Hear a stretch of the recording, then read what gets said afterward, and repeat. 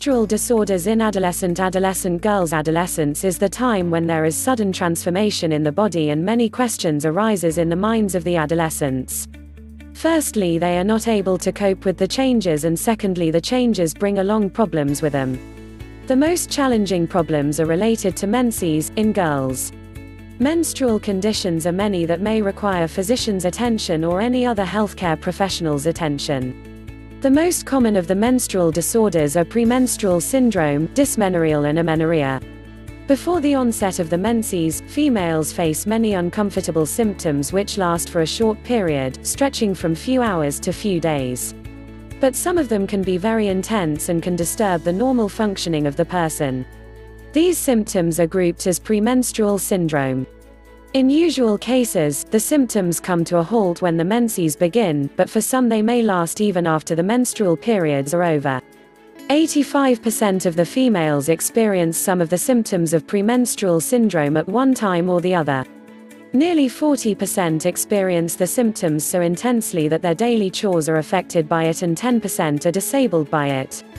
There are many premenstrual syndrome symptoms which can be broadly classified as neurologic and vascular symptoms, psychological symptoms, gastrointestinal symptoms, fluid retention, eye problems and respiratory problems.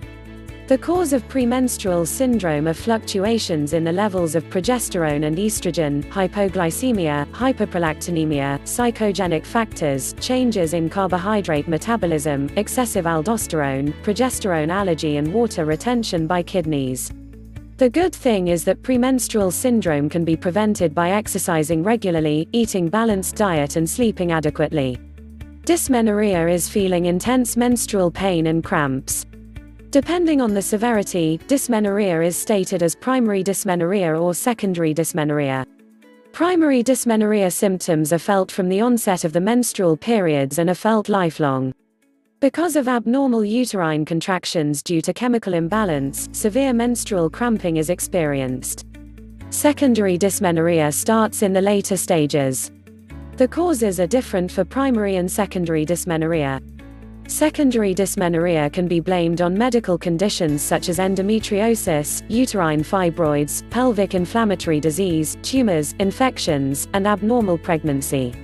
Dysmenorrhea symptoms are lower abdomen cramping and pain, lower back pain, nausea, diarrhea, vomiting, fatigue, fainting, weakness and headaches. Females who are overweight, smoke, and have started to menstruate before turning 11 are at a higher risk of developing dysmenorrheal.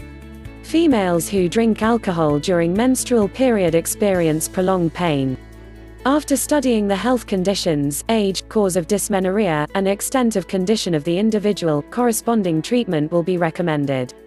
Regular exercise, abdominal massage, hot bath, vitamin supplements, and dietary modifications can help overcome dysmenorrhea. Amenorrhea is the condition in which the female skips her menses for more than 3 consecutive menstrual cycles. Amenorrhea is also classified as primary amenorrhea and secondary amenorrhea. Primary amenorrhea develops from the onset of menstrual periods. In this condition, the adolescent might not get periods when she enters puberty. Secondary amenorrhea is a condition where periods become irregular after a period of time and not from the start. There are many causes of amenorrhea such as ovulation abnormality, eating disorders, birth defects, anatomical abnormalities, malnourishment, anorexia, bulimia, pregnancy, overexercising, thyroid disorder, obesity and other medical conditions. Out of these, ovulation abnormalities are a common cause for absent or irregular periods. It is a must that an adolescent start getting menses at least by the age of 16. If not, anatomical abnormality, birth defect and other medical conditions are the cause. Adolescents who participate in sports actively and are athletic have a lower body fat content, because of which they have absent menses. Even because of malnourishment, the body is incapable of sustaining pregnancy. So in turn the body itself shuts down the reproductive system and menses. Extra fat cells in the body interfere with ovulation, and that is the reason why obese females have irregular menses. Amenorrhea is treated by dietary modifications, ovulation inhibitors and hormone treatment. pp. word count 670.